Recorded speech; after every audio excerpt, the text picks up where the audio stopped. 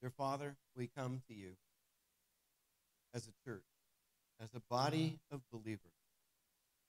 Father, we come with all kinds of things upon our mind. Lord, whatever they are, we get to bring them to you. We offer them to you. We set them aside from ourselves as we bring them to you. Say, Father, here it is. Forgive me. Encourage me. Restore me. Love me. Show me that, Lord. Father, direct us and lead us. Father, if there's any questions that we have this morning, may we offer them to you. You can handle it. Father, you are just an amazing God. One that cannot be defined by our language completely. One that's indescribable, as your word says. Father, we just pray that you will touch each one of us, whatever things that are on our minds now and things that we are going through or heading towards, or we're contemplating, or we're trying to understand or come to grips with, Father. We pray for your guidance and your direction. Lord, be with our country. Father, we pray for those who are in leadership, in government. Father, we lift them before you as your word calls us to do. In Jesus' name we pray. Amen. At this time, our ushers will come forward. And thank you, by the way, for your support of this church.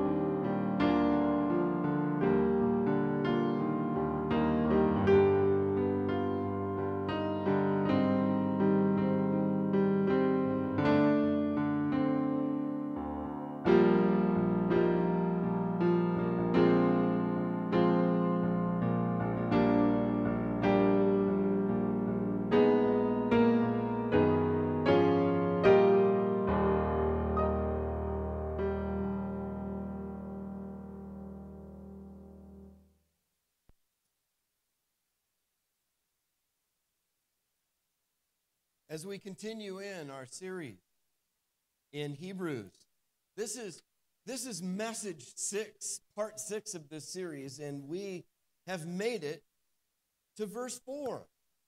Isn't that good? We are going to make some ground up this morning. This has just been a fun study in God's Word. And what I want to tell you at the onset of this message is one of the things that I have always vowed as a pastor is to be honest, is to be genuine and real, not put on a show. And, a lot of this series is really birthed out of not just my study of God's Word, but really it's God working with me. And so you'll see some of that as this message moves on. But what I want to do is establish, before we read, that I think is one of the most difficult texts dealing with context of the Bible. Here you have a culture in which this letter was written around 60 AD, 62 to 63 AD, that is. And you have a culture in which it was written to. The Hebrew people, like I said, remember the context of this. Over here, the Hebrew of Hebrews, those who studied the Torah, their history there is in Israel. Then you have the Hellenistic Jew, those who have been scattered abroad, those who have, they speak the Greek language. They have a different culture necessarily than the Hebrew people, but they're Jews, they're Hellenistic Jews. And we're going to find out that they were the ones that translated the Hebrew Old Testament into Greek, and we call that the Septuagint. And then you have, over here, you have those who have been Judaized, those who are Gentiles, but gravitated towards Judaism, and now you've received Christ into your life. You guys are radical.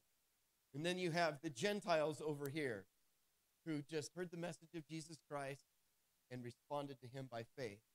Now, understand the history, understand the context, that at this time in world history, in this neighborhood, this culture, if you were to be born, your life expectancy is the average age of 20 to 30 years of age. And if you live to be past the age of 10, you could expect your average lifespan to be 47.5. You're looking at a culture in which this writer of Hebrews is writing to a people that are being persecuted, people that have lost their families, especially right here. Lost their families, division in the home. You're looking at people who have been persecuted by Rome as well. For Rome looks at you guys, these Gentiles, and think you're nuts. Why would you believe in this Jesus who's been crucified, tortured, and you worship him as God? You guys are nuts. In fact, Rome looked at the pagan culture that accepted Jesus Christ into their life, the Gentile background. They looked at you guys as atheists. That's what is written in world history, as atheists.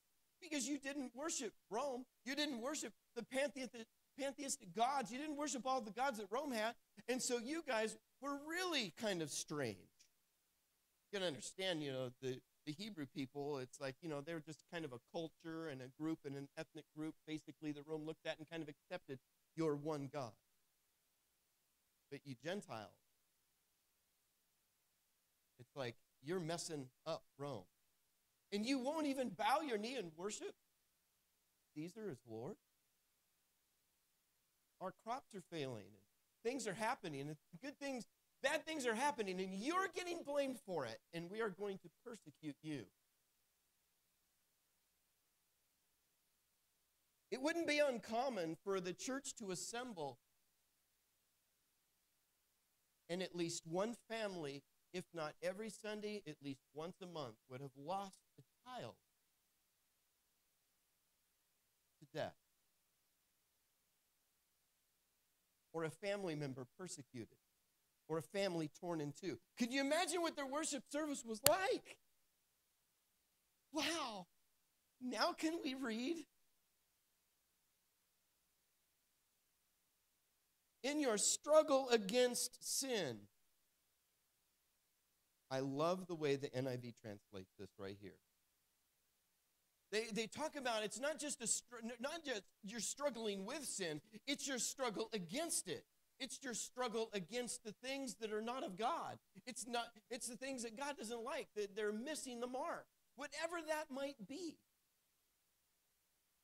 In your struggle against sinful man or against the sinful nature of this world, have you not resisted to the point of shedding your own blood yet? Whoa.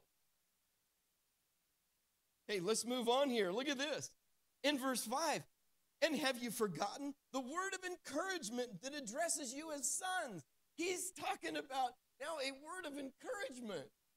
Let's see what that word of encouragement says to this hurting people. And by the way, he quotes the Septuagint right here. It's an exact quote. Not the Hebrew Old Testament, the Septuagint. My son, do not make light of the Lord's discipline, and do not lose heart when he rebukes you, because the Lord disciplines those he loves, and he punishes everyone he accepts as a son. Endure hardship as discipline. God is treating you as sons. For what son is not disciplined by his father? If you are not disciplined, and everyone undergoes discipline, then you are illegitimate children and not true sons. Moreover, we have all had human fathers who disciplined us, and we respected them for it. How much more should we submit to the Father of our spirits and live? By the way, that's a quote from the Old Testament. That is one of the 10 Commandments. That if you submit to your fathers, you will have a long life, correct? But now he's saying if you submit to the Father, you will live. Oh, it's rich. Look at verse 10.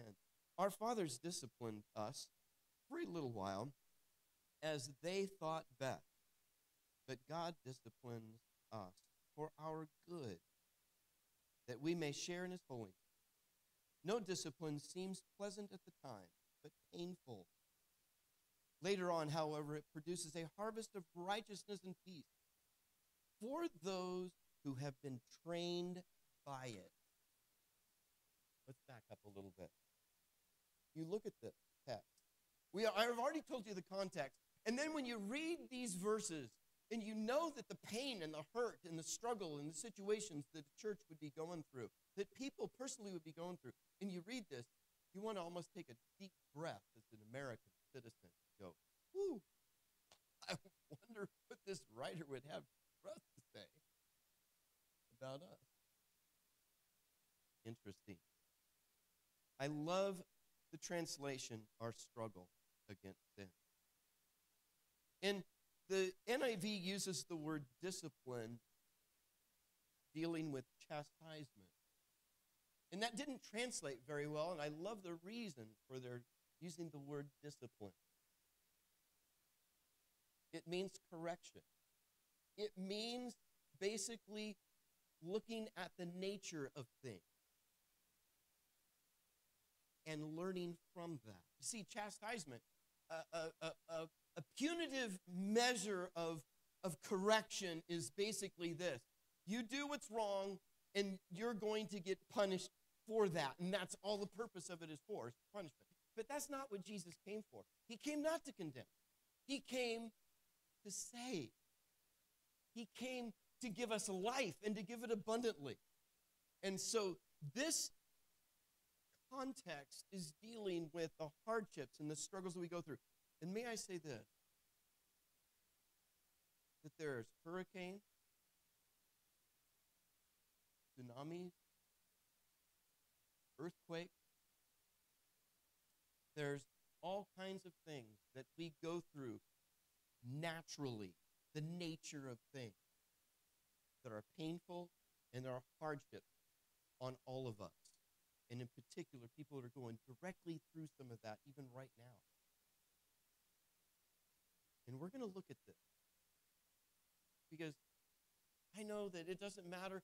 It doesn't matter if what I'm going through right now is light and momentary, or whether I'm going through something right now that is difficult and painful, or whether I'm heading for something that I don't even see, but God does. We need to know how to handle these things. So what I'm going to do is I want to walk through this text with 9 areas of lessons that God taught me personally.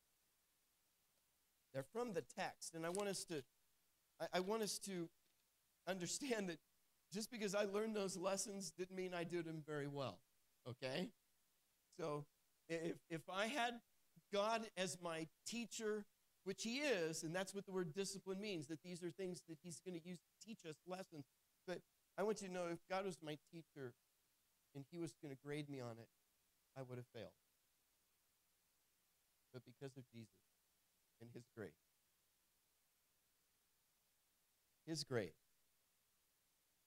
makes all the difference in the world. First point is, no discipline is pleasant. Anybody really love discipline? Anybody just love to go through difficult times? You know, it's like, you know, when the apostles were persecuted because, in the book of Acts, when they were persecuted because of their testimony to Jesus, that they were excited about it because they felt worthy to be persecuted? It's like, I'm not there yet. It's a beautiful picture. Discipline is painful. It's not pleasant. Jesus, in the previous 3 verses, said that he endured the cross, scorning, despising its shame. Kind of puts me in a good place. Jesus didn't like it. It's painful. It's unpleasant. I think it's okay to admit that. Are you with me? It's okay to admit that. It's okay to admit when something happens, whether it's by nature or by my own hand, my own doing, it hurts. I remember talking to someone dealing with a person that is hurt, and I said, you know what? If a person is hurt, it doesn't matter why they're hurting. It doesn't matter if you fall from a window accidentally. It doesn't, if you're reaching for a cat in a tree and you fall and you break your leg, or you're a little kid goofing around in the tree and you fall out of the tree. It doesn't matter. It's still broken. It still hurts. Discipline is painful. Number 2 is I had to recognize God's allowance. This is huge. I'm going to take a little bit of time to walk through this.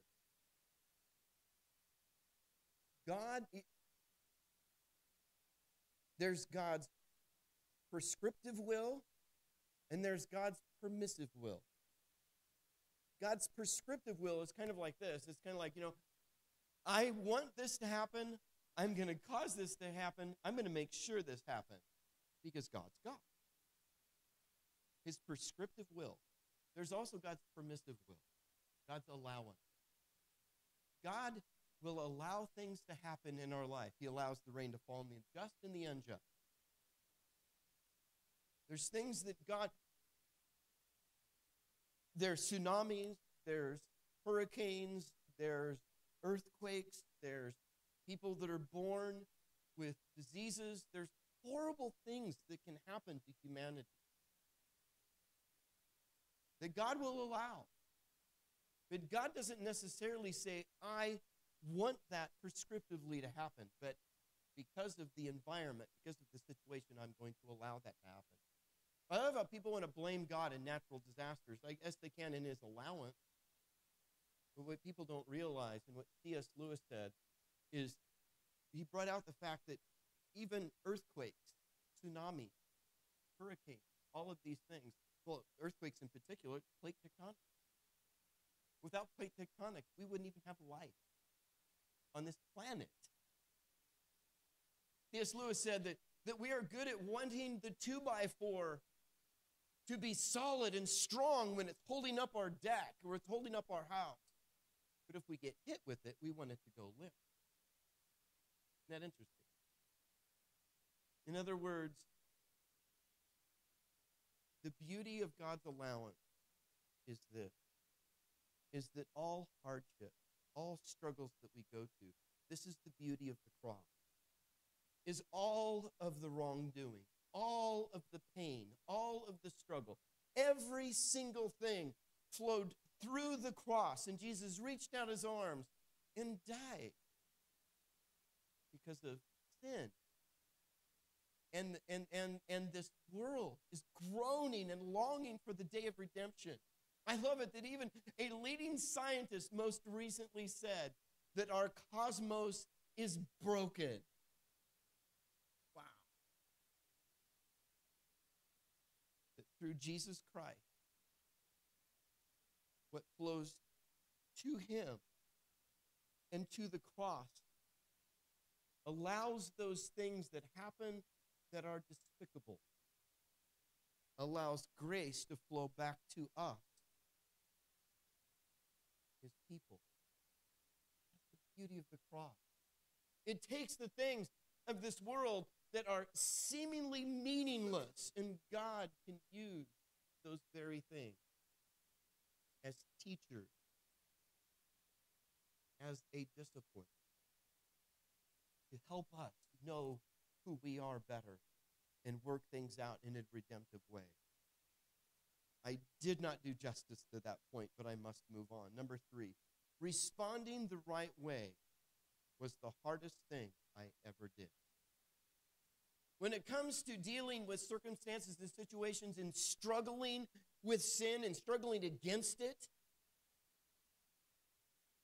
it was what God showed me he wanted me to do, at least in the struggles of my life, is the most difficult thing I could do. The hardest thing was to do what he wanted me to do.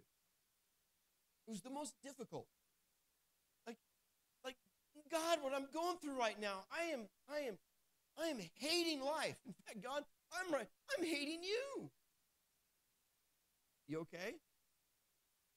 You're probably saying, whoa. Have you ever been through something in your life? The most difficult thing for me to do was the right thing. It wasn't the easiest.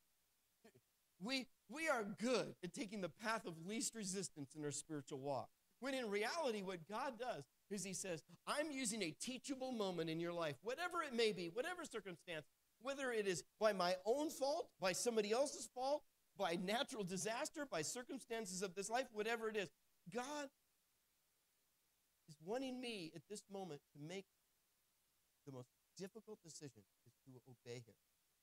It was the most hardest thing. And I'm not saying I did.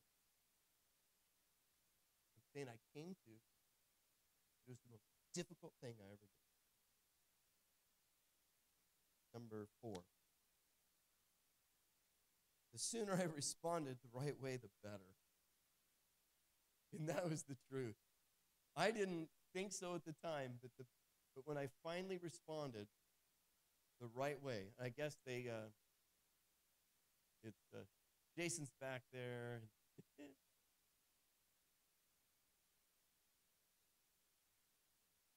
He's going to get that.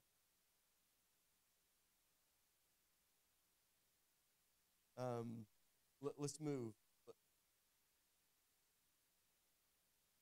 Let's go to number 5. God loves me. That's what I learned. I learned that God loves me. And I title my message is God loves me a lot. Because he disciplines those whom he loves. It's like, that's what the writer says, you know. It's like, boy, you ever got there, you know, in your life where you say, boy, God, you just love me a lot. You got so much for me to learn. I'm really done learning now. Would you just give me a break, you know? It's like, but I did. I learned the fact that God loves me. Number 6.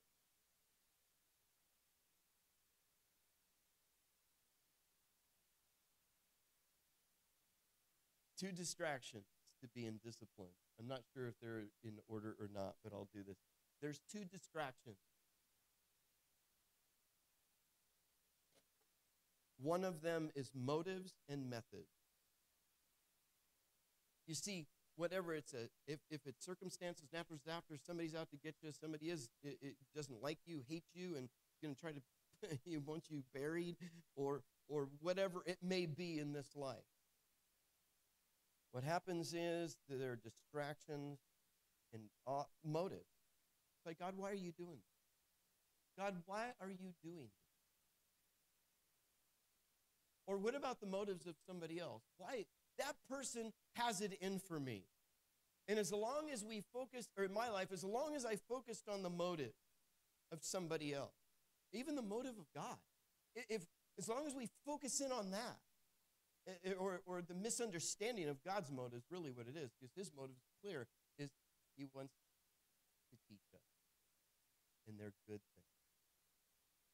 But when the motives of somebody else, they're not good, and that takes our eyes off the prize, is when we look at somebody else instead of myself. You see, one of the things I realized in my life is when things weren't working out well, and I was miserable and in a lot of pain, is I had to look at myself in the mirror, and I had to change. I didn't like that. You see, the distraction is to take our eyes off of what God wants to teach. It was a teaching thing. It's a thing that did he want this to happen to me? Did he want to destroy my family? No. But can he take a situation and use it to teach me something?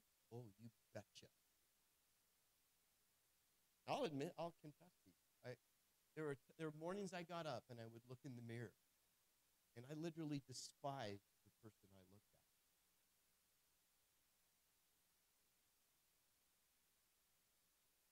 And God said, I want to change you. Other things were just distractions. The other things were methods. God, I don't like your method. Really? Really? If you really wanted my attention, why couldn't you have picked a better way? Just ask me.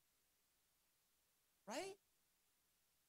I could have chosen a lot of other, but again, God's allowance.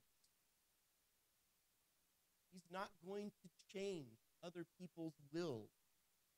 The freedom of the will for people even to do wrong.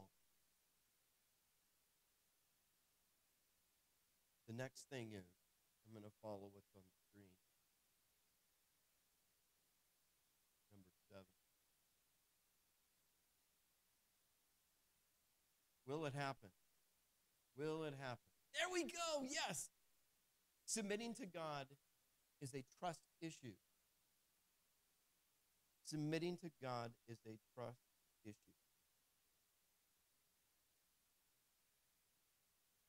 You know, I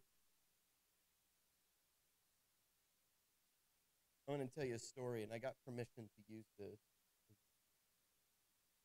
David and Julie. This was 2 or 3 years ago when the Newtown shooting happened, when the gunman killed children at grade school. Emily was a little girl that Julie, when she was in training to be a PA, she babysat and took care of this little girl named Emily. And then she moved to Newtown. The girl had grown up in grade school and got killed in that shooting. That really shook a lot of people's world who knew of the situation and were directly involved in it. One of the things that I said to Julie in her phone call when we first met each other, when I first got to talk to her, I said, you know, this is evil. This is painful. It's despicable. It's disgusting. Emily, again, the redemption flow of the cross, what goes to the cross and what flows to us. The fact that Emily is with Jesus. We don't know all the particulars, but Emily's with Jesus. And what we do with that situation is a teachable moment for all of us of how we're going to respond. How will we respond? And I said, what value and meaning will you give this little girl's life?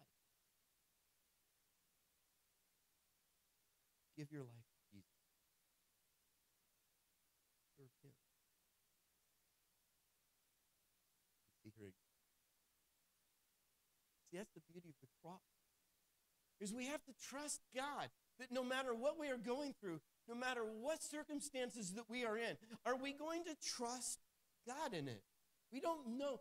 You see, there's the bits of my life that God can take, even the most difficult circumstances. There's the bits and the pieces of my life. He's not rebuking Dane. It says in the text. He's rebuking the bits of Dane that are not like him. He's rebuking those things in my life that he wants to bring me into obedience with. Does that make sense? What are the bits of your life that God stands opposed to? And those are the things that he wants to change. And we have to trust him with it. The next one, number 8, is God is not against me. I learned that. God is not against me. Oftentimes we feel persecuted. We feel like the world is against us, and it's not. It's God is with us. He's for us. He's not against us. I love that it's an issue of trust. It's an issue that he's not against us. I love the disciples. The disciples, it's Jesus is preaching in his ministry. He's got these crowds following him, and all of a sudden, I love in John where he begins to teach a rather difficult. He starts to teach something rather harsh and difficult, which, by the way, if you look at Jesus' life, the closer you get to the cross, the thinner the crowd gets. Notice that? Yeah. The thinner it gets. Jesus says to a group of quite a few followers, thousands, he says to them that you must consume me. You must eat my flesh and drink my blood. And they're going, this is a tough teaching. Who can accept it? They all left. And Jesus turns to his disciples and says, well, what are you going to do? You know what they respond to him saying? Where will we go? Where will we go? We've given you everything in our life. We are following you. Where are we going to go? You lost, we were thinking that you were going to be pretty hot here, bringing all these people beside you. And yes, we're going to march against Rome and the kingdom of God is going to come. Well, that doesn't look very good right now. Where else are we going to go? Sometimes God gets us into positions like that. He says, where are you going to go? Jesus, you're it. You're not against. He's not against us. He's for us. And the last thing is sharing in God's holiness and his peace. God's holiness and his peace. I think going through difficult times and struggles and stuff like that, there's times where what God does is he gives us a little bit of heaven. He gives us a little glimpse of heaven. Because no discipline seems pleasant at the time, but painful. Later on, however, it produces a harvest of righteousness and peace to those who have been trained by it.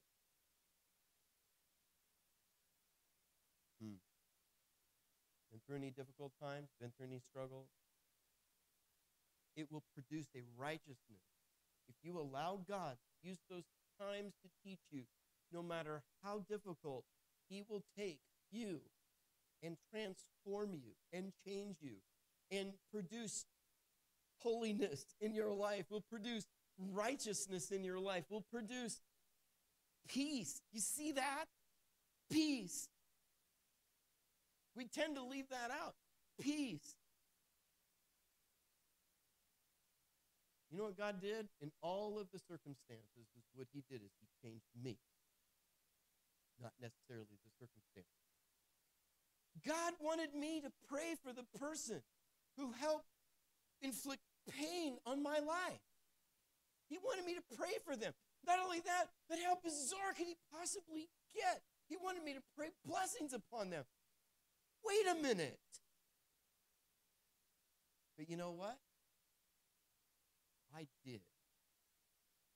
I prayed that God would bless them. You know what Dane wanted to pray? Okay, you get it. But what the blessing did, a person that receives a blessing from God, hang on to this, that's grace coming from God to them. They have a choice to make. They either receive that blessing or they reject it. And if they receive it, we all praise God. Glory to Jesus. Things are better. If they reject it, it doesn't bid well for any of us. And God showed me that I was no better than the person who was hurting me. I was no better than them. That's humbling.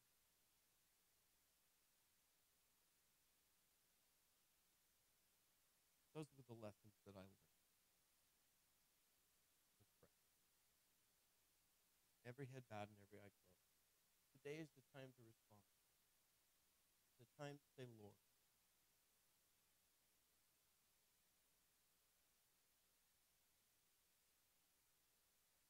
there's these little bits of my life that get exposed in difficult times and in hardships. Lord, all of these little bits, as ugly as they are, I give them to you, Lord. Forgive me. I'm sorry. For Lord, what I did flowed to the cross.